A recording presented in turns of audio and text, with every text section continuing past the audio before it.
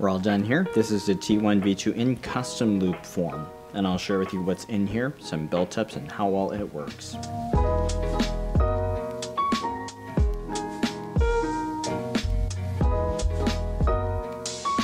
Welcome to Machines and More.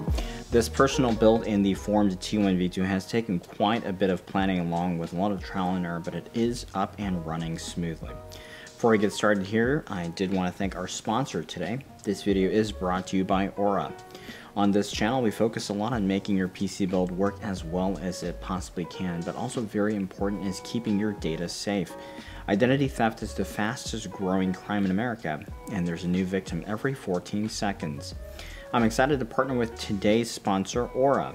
Aura is identity theft protection, fraud monitoring, a VPN, password management, and antivirus software all combined into one easy-to-use app.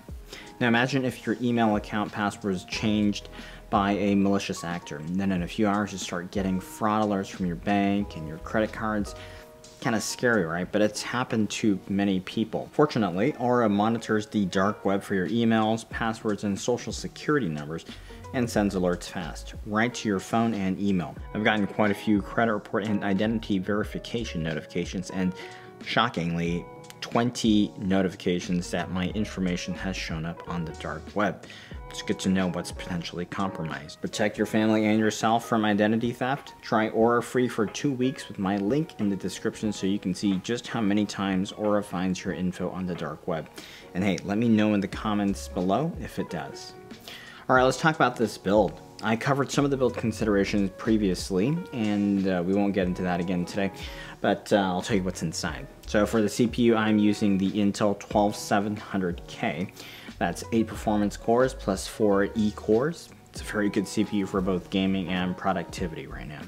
For the motherboard, I've got the ASUS B660 ITX motherboard. You might wonder why the B660 instead of the Z690. Well, I think the CPU block would fit just fine on the ASUS Z690 ITX board. I did still have a few concerns based on how meaty and thick everything on the perimeter of that board is. The B660, it's a little bit more tolerant, leaner in terms of the layout. You still got 2 M.2 slots, and with the single radiator, I'm not doing any overclocking anyway, so any power delivery enhancements just wouldn't be as critical here. And of course, the Z690 is a heck of a lot more expensive. One other board I did consider was the MSI Z690, but since I had this one already, it was just easier to stick with it, and it's actually a very good board. RAM is the 32GB Kingston Fury DDR5 kit. This is a 5600 MHz kit at CL40. Not a flashy looking kit, but it works very well. On the GPU side of the house, we're looking at the 6800 XT, and all these components are powered via the Lianli SP850 power supply here. I've got the stock cables. As far as the custom loop components go, the CPU block is a combo unit. This one's the Lobo from a new company called ModUltra. Big thanks to them for letting us check this one out. This consists of a cold plate assembly which connects directly to the pump housing, and the attractive looking cover with a waves graphic here actually doubles as a heatsink for the DDC pump, complete with a thermal pad. Now I haven't tested the pump temps just yet, but the pump cover, it does feel warm when the system is running, so for sure it is making good contact and it's drawing some heat off the pump. Initially I had the back plate on the underside of the motherboard rotated the wrong way in the last video. I did fix that, which I think gave the back side of the motherboard just a little bit more clearance. The GPU block is the Alpha Cool Ice block. It's good looking, don't care too much about the lighting, but I did set it to just one color so at least I can see the air bubbles as the loop is getting broken in now. At the top, one single rad. This is the XSPC TX240, and shortly we'll talk about just how well this works. But it is an ultra thin rad at 21mm thick, and that is paired with 2 Chromax Noctua NFA 12x25s. And each fan is connected to a separate fan header on the motherboard. I'll explain why in just a moment. After building this, well, I can confidently say that a 30mm fan under the power supply, that's just going to be too tight for this build.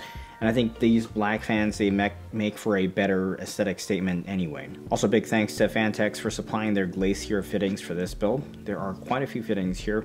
I counted 6 rotary elbows, 3 T's, 2 adjustable extenders, 8 soft tube fittings and a bunch of stop fittings as well. The T's were used along with G-quarter plugs so they could serve as additional fill points, but the primary fill point is adjacent to the GPU ports. It's from the alpha cool flow indicator and the T near the GPU port.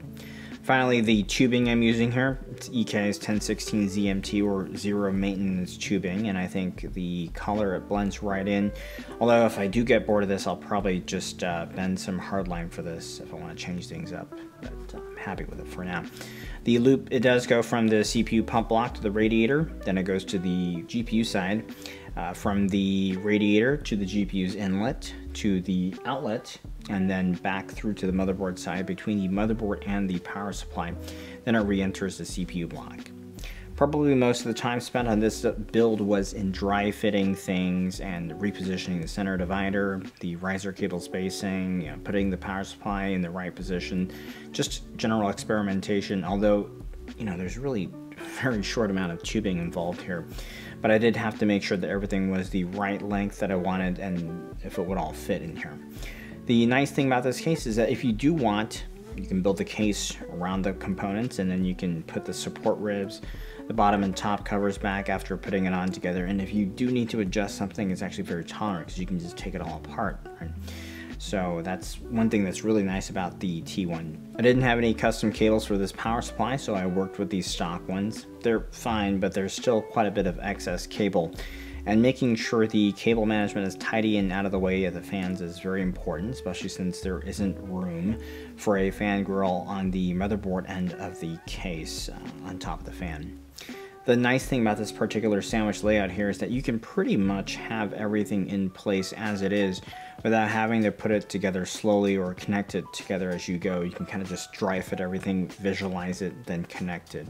Since for the most part all the ports are easily accessible, but there is one area that I did have to build into place, and that was the connection between the CPU block and the radiator. Since those two are connected with an adjustable hard fitting, I did have to slide those together into place and then position the rad, attach it to the top cover here. I didn't use the radiator plates. I'm actually not sure if it would have been in the right position since the fan end of the motherboard, it's right up against the bottom of the motherboard. I was planning on attaching the rad to the top directly anyway, and so for that I've gone with the countersunk 632 screws here. For the most part, I did have to have the cabling connected up before I looped it all together, although for the section under the power supply, I did find it easier to remove the 24-pin cable from the motherboard, completing that pass-through section and then plugging it all back in. Filling it up was relatively easy for a loop without a reservoir. Usually these combo pump blocks, they're a little bit tricky to fill, so to avoid that, I set up this section here, like I described, and that way I can flip the case upside down. Then I can fill the loop by just opening up these two ports, and then the air exits, liquid goes in. So with some slight tilting and shaking, I got 95% full, then just pulse the pump by connecting it to a separate power supply. And that allowed me to push out a few more air bubbles into that flow indicator, top it off. So right now it's about 99% full already. I'm using XSPC's clear concentrate that I mixed up here. Pretty reliable stuff. After running it for a little while, it does appear to be mostly filled and good to go. Got a few bubbles here and there that are working their way out slowly. So what I'll do is just top it off later on. Right now it's perfectly fine, but I did want to make sure it's completely bled out. Maintenance should be relatively simple here because I did get to test that out. After firing it up for the first time, I noticed that the GPU temps were totally off. So something was wrong. I did have to remove the block, checked it, and all I had to do was drain off enough liquid from this port over here, and then I just pulled the block, and it turns out the block wasn't contacting half of the die, so I had to put a little bit more thermal paste there, so all good now. Performance. Here's where I was a little bit concerned. With the Meshlicious build I did, that was a single rad, but that was with the Hardware Labs GTS 240. And that's one of your best standard thickness rads, and that radiator and the fans worked well with a 5800X and a 3070 FE, but this one is an ultra thin rad. Plus this build is a little bit more tight in terms of the airflow spacing around the fan, so I was resigned to already not do any overclocking with this. At 1500 RPM on both fans and stock boost settings, it maintained close to 4.7 GHz reliably during two back-to-back blender renders, and it settled in at around 80 85 degrees, which really isn't out of ordinary for this CPU during an all-core render. And at this usage, it is running at around 166 watts CPU package power. For the GPU in Heaven 4.0, it is settled in at around 66 degrees. Power draw on this card is 265 watts total board power. And I just did a quick and dirty undervolt directly from the Radeon software, which really is never as aggressive as it can be, but it's just an easy way to get an idea of the impact. The auto undervolt dropped it to 245 watts or so, and the temps settled in a bit lower at 64 degrees or so, but already a noticeable improvement there. Gaming at stock settings, I ran Far Cry 6 for about 30 minutes. The stock GPU is settling in at 67 degrees and the CPU at about 67.5.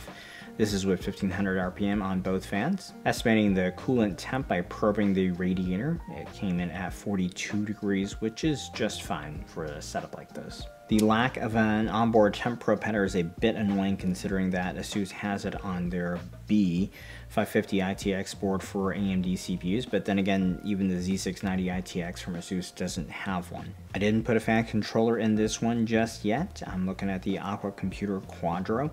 But for now, I've got the fans connected to separate headers, and with that I can use a program like Argus Monitor and have one fan indexed to the GPU temperature and the other one indexed for the CPU temp. So that way there's some granularity and balance to the control.